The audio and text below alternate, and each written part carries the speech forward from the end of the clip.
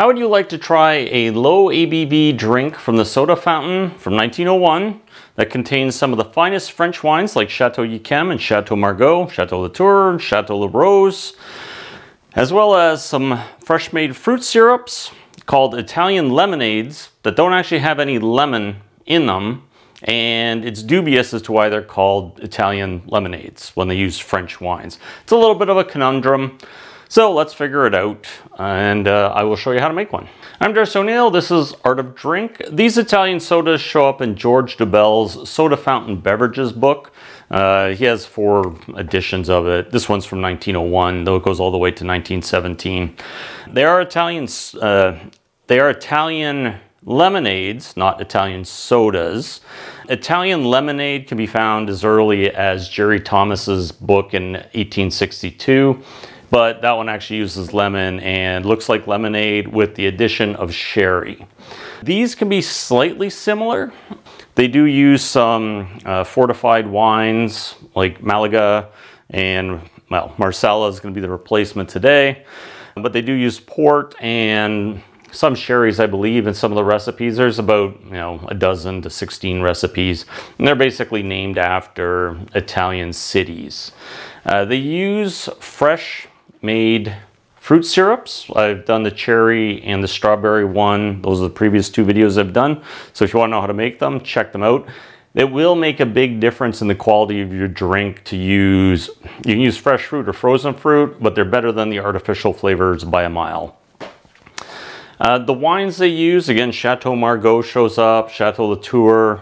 There's this idea that for some reason, I think he's just kind of promoting these as the best and selecting some of the wines that are the best at that time period. Now, Chateau Margaux in 1900 had one of its best vintages ever. I think you can probably still get a bottle for about $25,000 to $30,000. I wouldn't recommend mixing it with this, but you could if you want. That might be something I would do, and just because. But you can use any red wines that are similar to, the region. You don't even have to use similar wines. Basically, once you mix it together, the wines will be fine.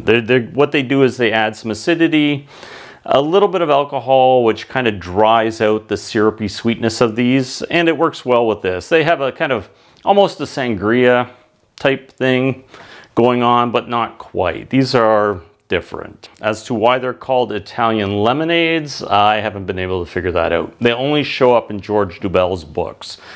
Any Italian lemonades are repeated, in other books, are repeated from the Jerry Thomas 1862 version. Again, lemon juice, sugar, sherry, water.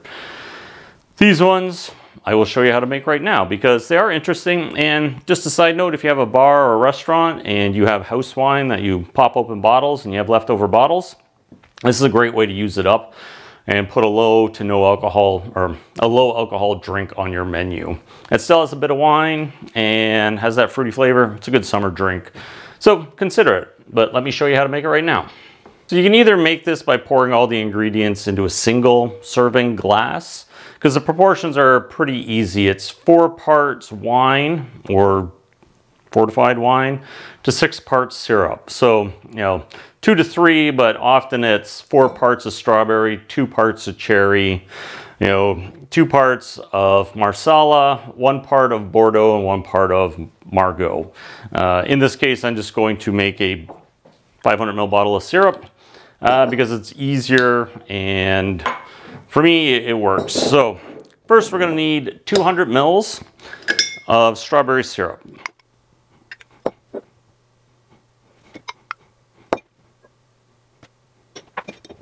Then we're going to need 100 mils of cherry syrup, or black cherry syrup to be specific. But again, you can use any syrup you want. This one is just for a Venetian Italian lemonade that was in the recipe book. So, but I'll put a link down below to how you find all these recipes, these Italian lemonades, and then you can go through them, kind of see what they are. And then you can take this basic formula and do whatever you want with it. So a lot of them require like pineapple syrup, currant syrup, apricot syrup. They have lots of interesting things for it. So now we're going to need, 100 mils of basically any red wine. This is kind of a Canadian red wine, which has kind of Bordeaux-esque flavor profile to it.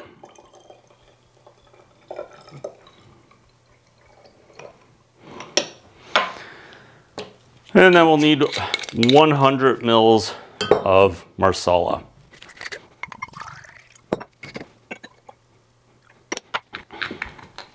Now we're just going to give this a quick shake. And there you have your basically wine syrup. And that's going to be the core of making the drinks. So after that, it gets even easier. Now to make the drink is pretty straightforward. Once you have your syrup, you're just going to need an 8-ounce soda water glass. That was the standard glass at the soda fountain. And you're just going to need 50 mils of your syrup, though we're going to do this serving solid. One thing I've noted when trying this, it does need a touch more acidity. So I'm going to add a couple dashes of acid phosphate.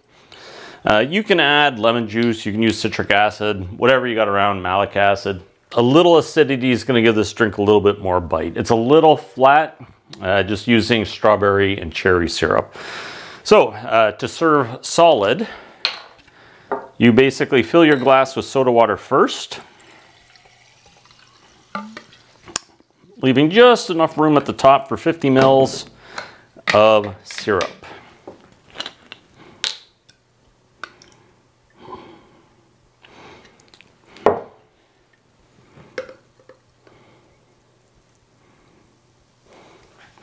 Now one thing you'll find is when you serve it this way, there's always a concern that it's going to foam over. It usually doesn't. Sometimes it does. If you're using something with fruit juice in it where you haven't filtered it, those little particles will cause the carbon dioxide to come out. And that's one of the reasons we don't do these with ice. At the soda fountain, some did use ice, but the people who really believed in soda felt that ice would make the drink flat.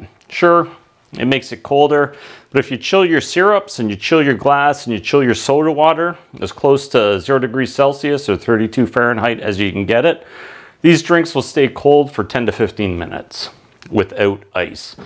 Again, in really hot places, time may vary, but they do stay cold for a surprising amount of time, as long as everything is chilled. So once it's like this, it's a good looking drink. It's got that crimson color.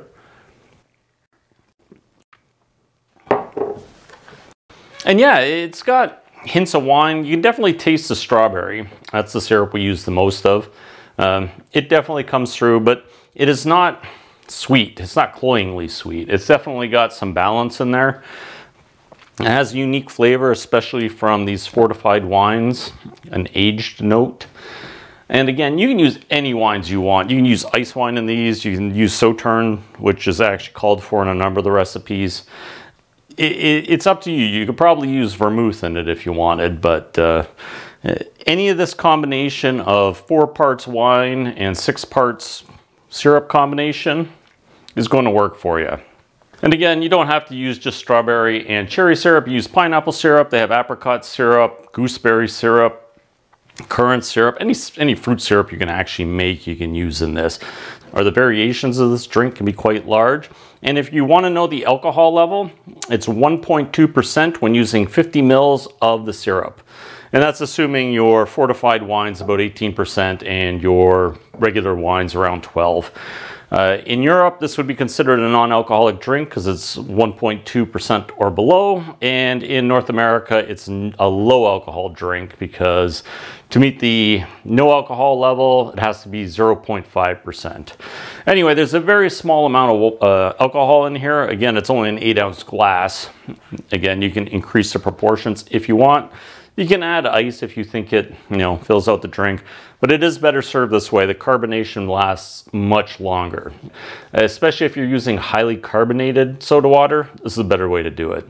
And serving solid just has that, it's self-mixing. You don't actually ever have to put a spoon in there to decarbonize everything while you try to mix it. So if you're looking for this option to have a low ABV drink on your menu, give it a shot. And thanks for watching. I'll see you in the next one.